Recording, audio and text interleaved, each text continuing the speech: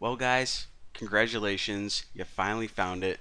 The greatest tutorial series on Microsoft Excel ever created. Now, before I start teaching you guys about Microsoft Excel, I just want to warn you. This tutorial series is going to be incredibly addicting. Not only am I going to teach you guys everything you possibly wanted to know about Microsoft Excel, but it's going to be entertaining as well.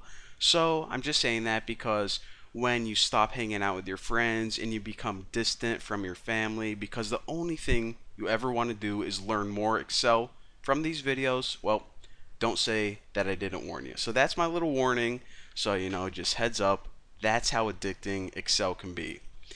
Now, my guess is that if you have this program on your computer and you're trying to learn it right now, then you probably already know what it is. But for those of you who may just be learning it because your boss told you to, or maybe you have to learn it for school or something and you aren't even sure exactly what Excel is, let me go ahead and give you a quick little explanation. Excel is a spreadsheet program, one of the most popular ones in the world, and it allows you to work with data in really cool ways. So, what can you do with it? Well, on the home screen right here, you kind of see a glimpse of all the different things you can do with it. You can make invoices, you can make budgets, schedules. It's actually really cool for making schedules.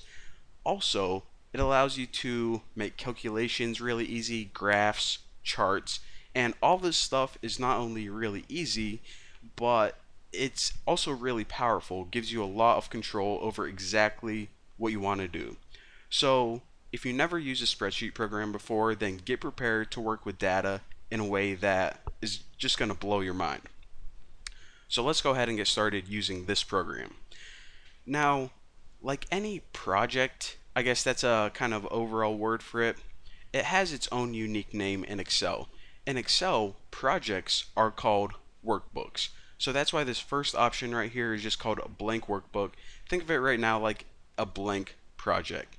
Now, to open it, we can either click on it, but part of this tutorial series is giving you guys some cool tips. So, if you don't have the energy to move your mouse all the way over there and click on it, and also this is what I like to do, from this home screen right here, just hit escape on your keyboard, and whenever you do that, it opens up a new blank project, also called a workbook. Now, think of a workbook like a regular book. This is made up of different sheets. Now, by default, we only have one sheet right here that we can add a bunch of data to, and I'll explain that later.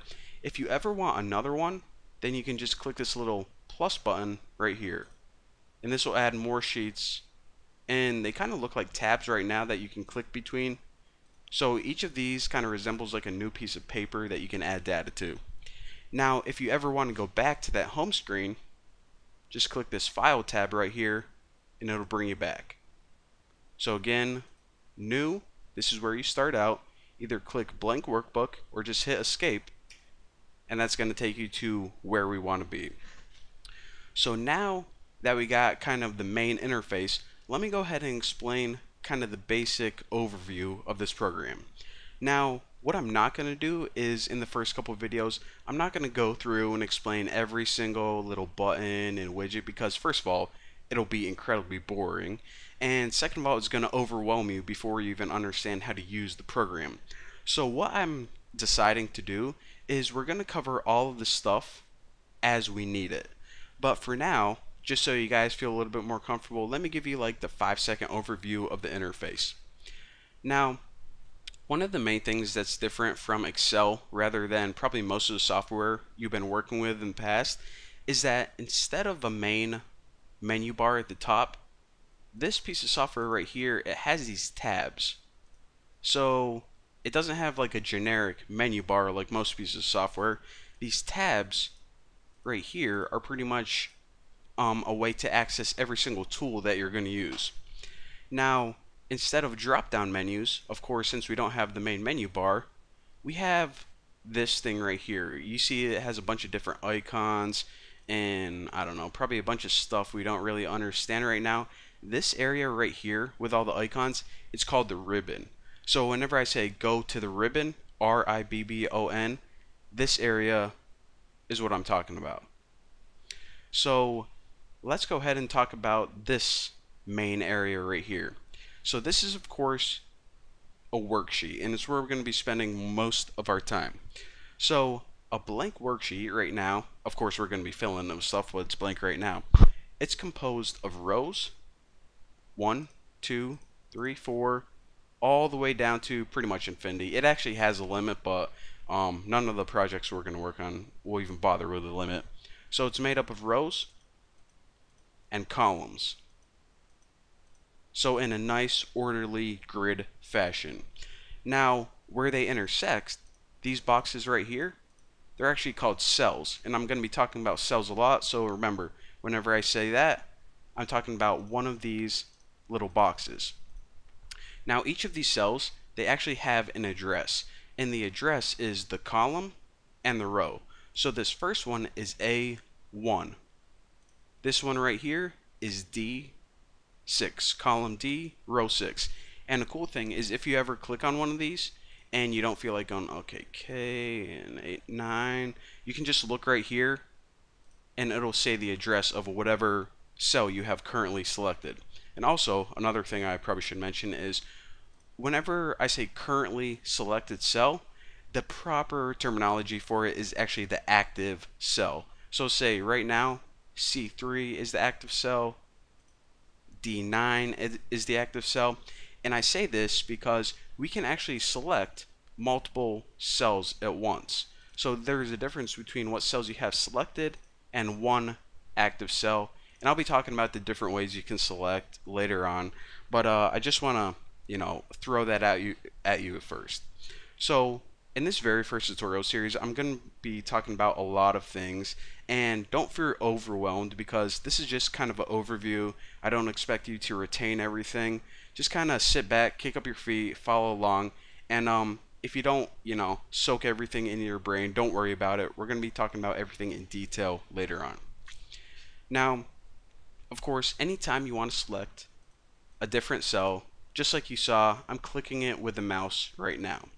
But for the people who love to use the keyboard, you can also use the arrows on your keyboard as well. So you see that my mouse is right here. If you ever click left, right, down, up on your keyboard, you can move around your spreadsheet or your worksheet with the keyboard as well. Simple enough. Alright, so we know what this program does, and we also know that this entire thing is called a workbook made up of these worksheets. Okay, pretty stinking boring. Let's go ahead and jump in to actually start putting some data in there. Alright, I heard you guys. Let's go ahead and do that.